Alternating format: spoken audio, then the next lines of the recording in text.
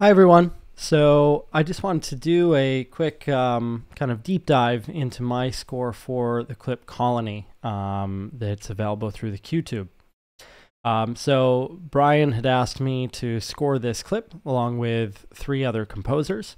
And we already did a video where we sort of had a live reveal of our scores to each other, so we could kind of share our reactions to each other's work.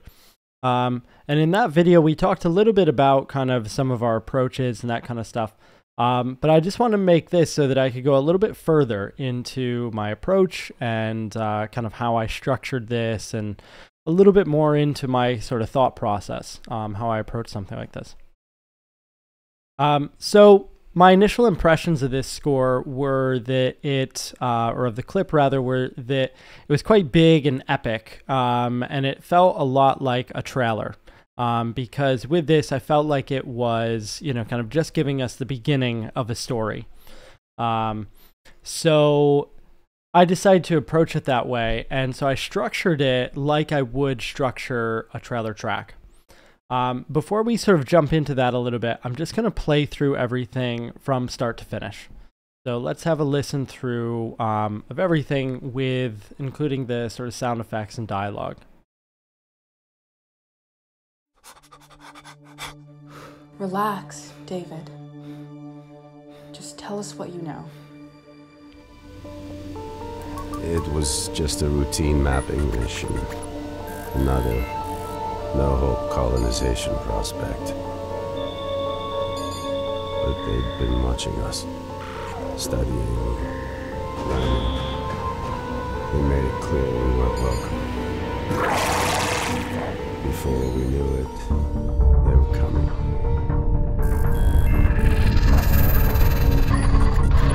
Well, now they're here.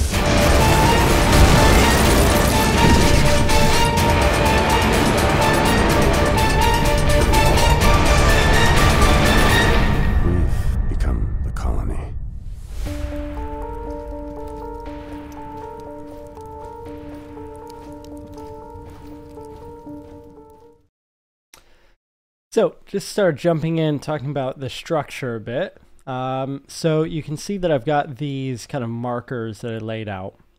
And so I put these as I've got an intro section, and then Act 1, Act 2, Act 3, and an outro. So I mentioned I scored this like a trailer, kind of giving it the structure that a trailer would have. So typically a trailer track you would write away from picture, and you would kind of include these. So you would present your initial kind of thematic material. That would be a sort of exposition section. Then the second section would be a kind of a build-up, so starting to develop that material a bit more. And then the third section would be kind of, this is your big theme, this is everything full out, and kind of a full development of that initial idea. And then an outro section. So this might be a little bit of a recap, which might contain some of that same material. So first, let's look at Act 1 in order to look at how I have approached kind of this intro section. I'll do this with just the music.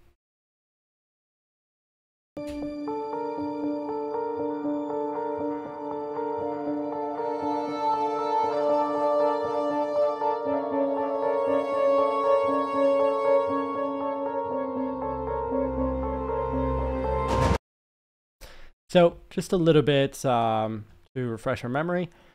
So with this section, let's have a quick look at the first kind of this theme idea on the piano.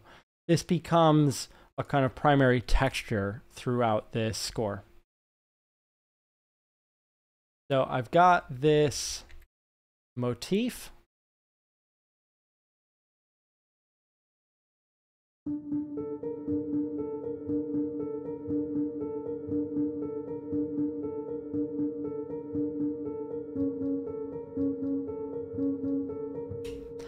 And then this just starts to develop a little bit as I kind of change the harmony around slightly. But this texture sort of serves me through most of this. And I just chose something here. It's this essentially, it's a D and an A, so sort of open fifth with this flat six. So it just makes it seem a little bit kind of spooky, a little bit sort of otherworldly. Quite often this is part of a scale which, you know, you can use or which is used in lots of sci-fi stuff or kind of space fantasy, that kind of stuff. So not really reinventing the wheel with this, but just trying to pick something that makes sense harmonically. So then this intro section, this is essentially just some atmosphere that helps kind of wet the palate a bit, that helps lead us into this initial idea.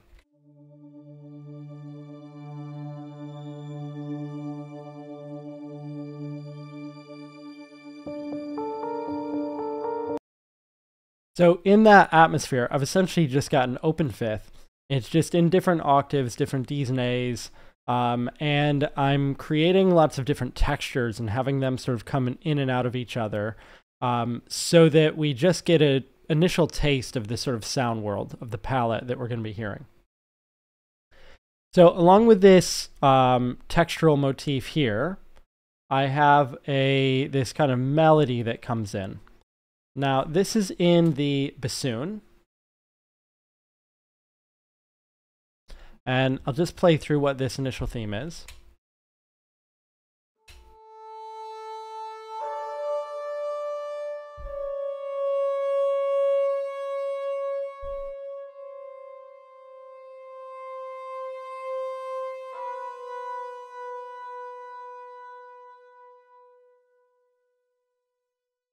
So now I chose bassoon because I thought bassoon would be something, playing it in this register in itself sounds a bit odd or otherworldly. I mean, it's beautiful in that register, but it's something that it's a little bit quirky on its own. However, I thought that wouldn't quite be enough to make it feel otherworldly. I wanted to do something a little bit different to it. So I duplicated this bassoon instrument, the exact same patch, except this one I've added some kind of guitar effects to.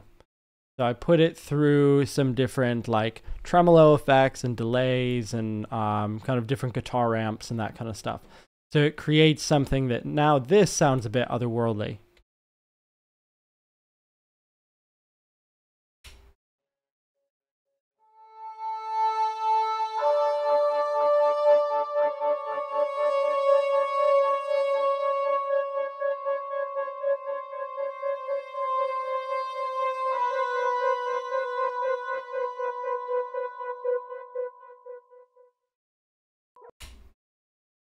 So that's also mixed in with a lot of other synths that are doing similar things with delays and kind of different tremolo effects, chorus, that kind of stuff. So it's part of this sort of bigger texture. So it's also not just on its own, but has some similar sort of sounds within the palette that it's mixed with.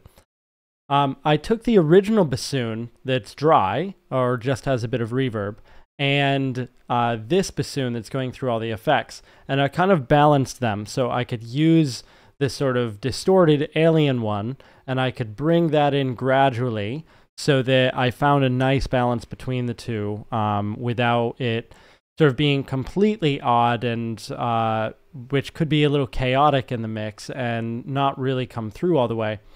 And having something that's dry and maybe a bit plain. So I used kind of the two of them together just as balancing two separate tracks to try and achieve that.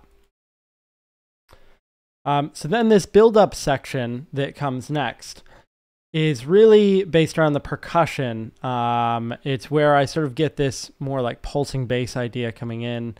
And this is something that gives it a bit more drive. So just to now have a quick focus on sort of Act 2 of this.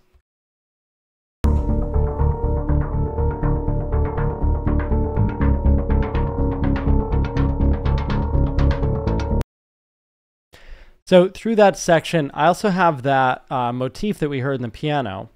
And now initially it starts kind of more in a synth, kind of in a keyboard synth bell sound. And I gradually sort of overlap them so that the synth sound fades out, and then the piano sound fades in. So we mostly hear something that is a little bit more familiar, a little bit more kind of human, along with this really pulsing kind of ominous percussion that's building through that. There's also a sort of synthy electric bass that's pulsing through that to give it a bit more drive and energy.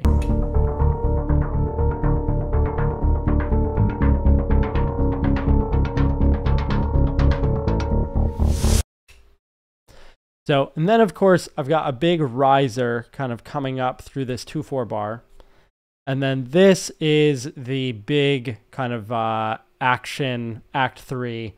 And this is where, again, we now get this motif is on the bassoon, this initial kind of piano motif. I have this spread across in quite a few different places, so the arrangement here is now huge. To make it really big and bold, I've also got this these big sort of brass octaves happening.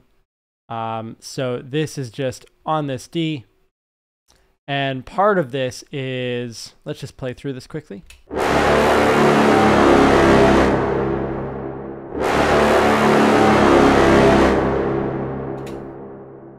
So I'm having them played, you know, super forte, but also pitch bending through this note. So as it goes through, I'm slowly pitch bending that down just to make it a little bit more kind of gritty.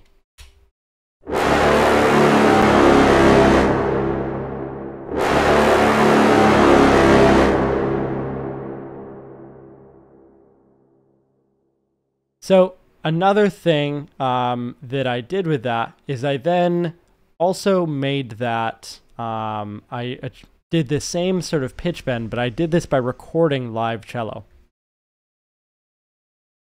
So let's have a listen to just this live cello on its own, dry.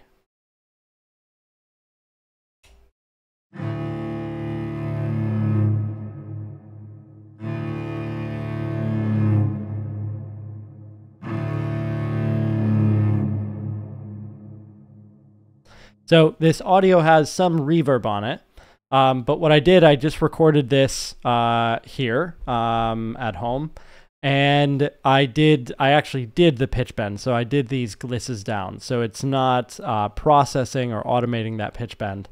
That's performed. So I wanted to kind of duplicate that with the brass, but just this on its own isn't that big and beefy. So I then put this through some guitar distortion pedals, and I created a sound that is much bigger and much grittier. This is now that same cello pitch bends, but with the guitar distortion.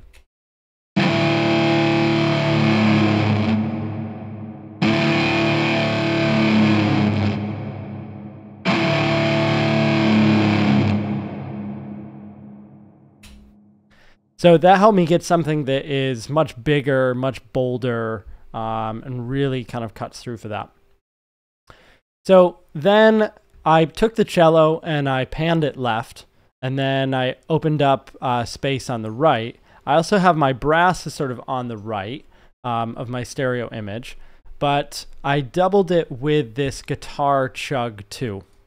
So now I have, this is guitar that I played in, and then I put through some similar distortion. And so now I've got the cello and the guitar together.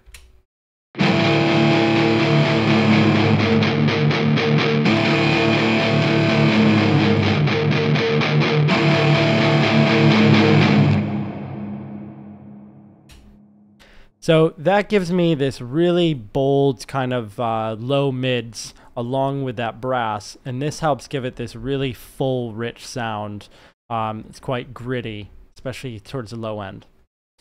So then, just to sort of round this out, this outro is really just a callback to some of the textures that I use, these sort of string harmonics and stuff that I used in the intro, but then just on top of that, sort of same motif that I use. So I had that motif here, big. I also had it in the strings for this climactic section. Big, kind of multiple octaves in the violins. And then at the end, I bring it down back to this sort of synthy sound. So in this, I just use for the outro.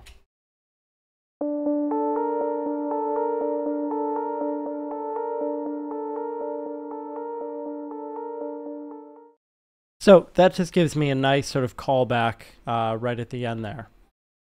So let's just listen through now one more time through the whole score. And I'm going to play it this time only with the music.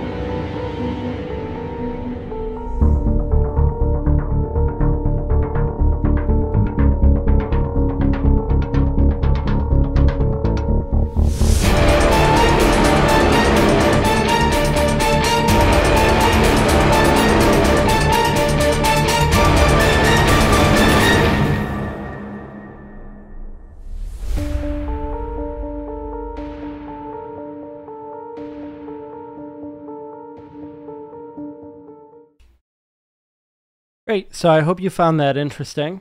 Feel free to write if you have any questions in the comments, or feel free to reach out to me directly. I am also currently running a sale for Black Friday on my own online course. So feel free to check that out. There should be a link to that in the description. QTube members also get always have a discount through the course. But if you support if you buy the course through this Black Friday sale through the QTube link, you're also supporting the QTube. So some of that goes back to them as well. So thanks very much. Thanks for watching. I hope you enjoyed it, and hope to see you again soon.